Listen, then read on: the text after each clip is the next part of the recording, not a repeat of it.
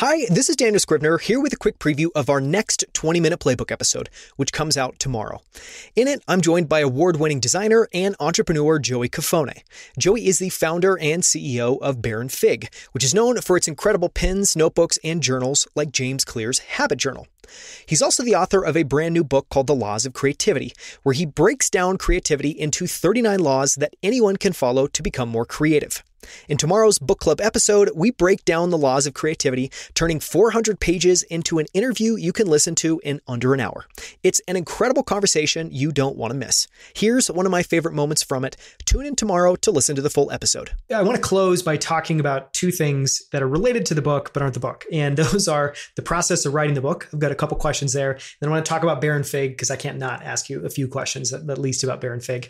The question that I wanted to ask around writing the book is just, and I grabbed some of these from your newsletters, and I'll read them in just a second.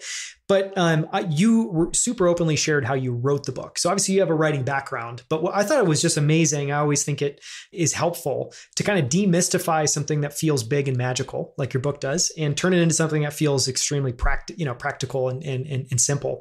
And I'll read just two quotes of things that you did to try to force yourself to write this book.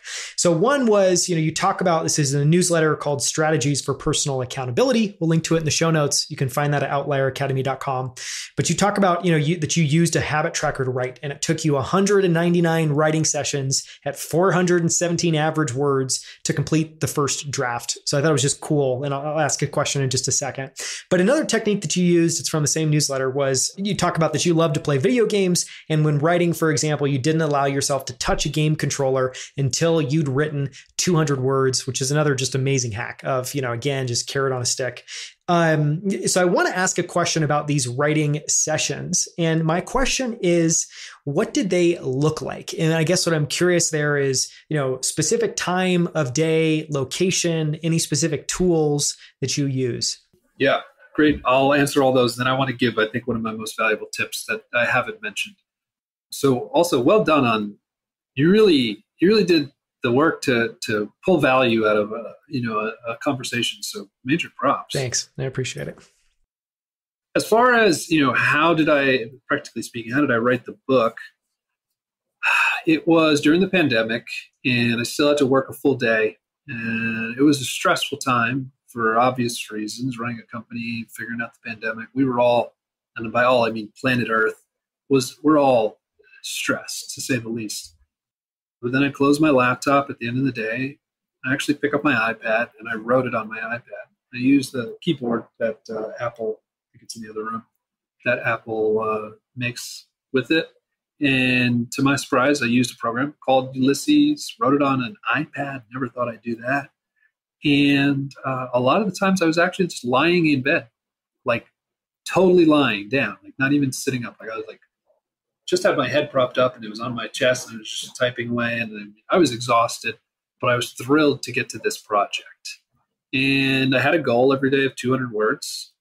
As you can see, I did 417 on average. There were some days I pumped out 2,000, and there were some days I did like 201. And I was like, that is it. Just hit it. Yeah, but I made the book go forward every day. That's kind of the practical, picture. But one thing that I think really changed the game for me is I did something that I avoided, a trap that a lot of writers fall into. Going back.